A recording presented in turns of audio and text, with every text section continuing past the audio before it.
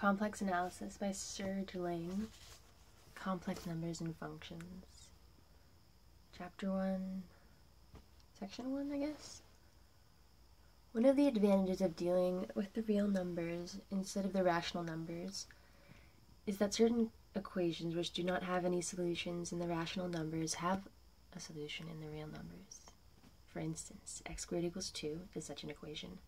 However, we also know some equations having no solution in real numbers. For instance, x squared equals -1 or x squared equals -2. We define a new kind of number where such equations have solutions. The new kind of numbers will be called complex numbers. Section 1, Definition. The complex numbers are a set of objects which can be added and multiplied.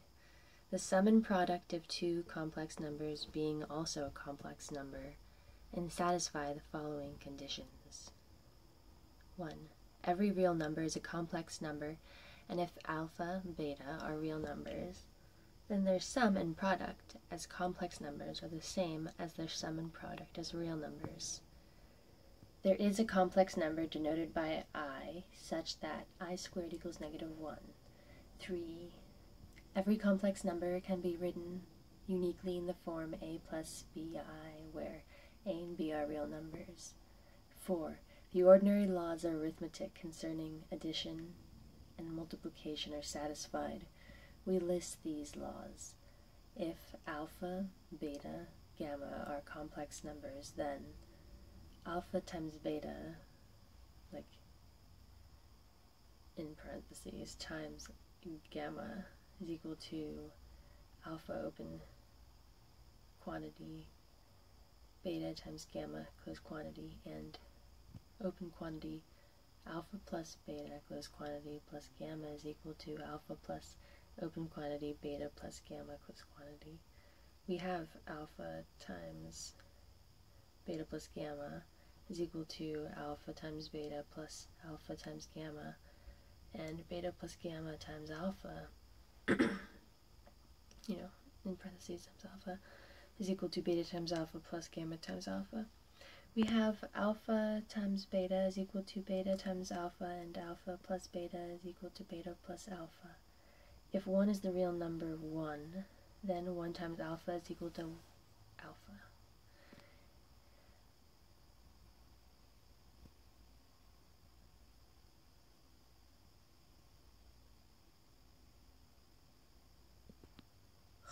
This is rather dark.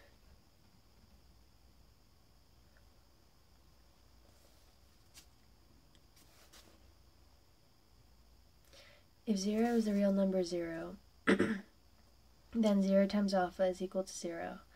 We have alpha plus -1 times alpha is equal to 0.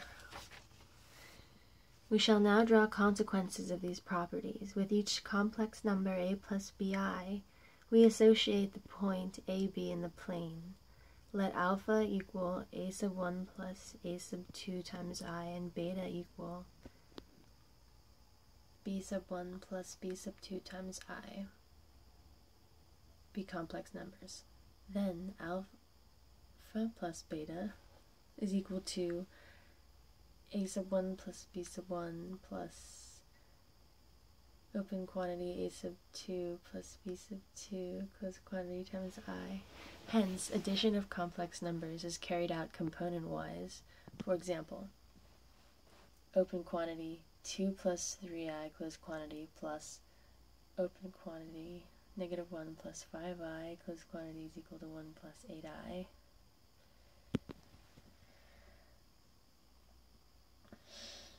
In multiplying complex numbers, we use the rule I squared is equal to -1 to simplify a product and to put it in the form a plus bi.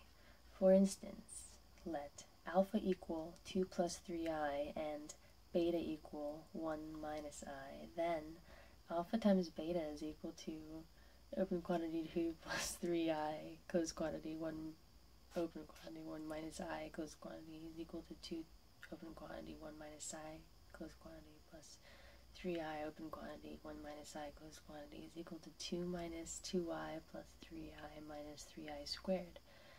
is equal to 2 plus I minus 3 times negative 1 is equal to 2 plus 3 times I is equal to 5 plus I.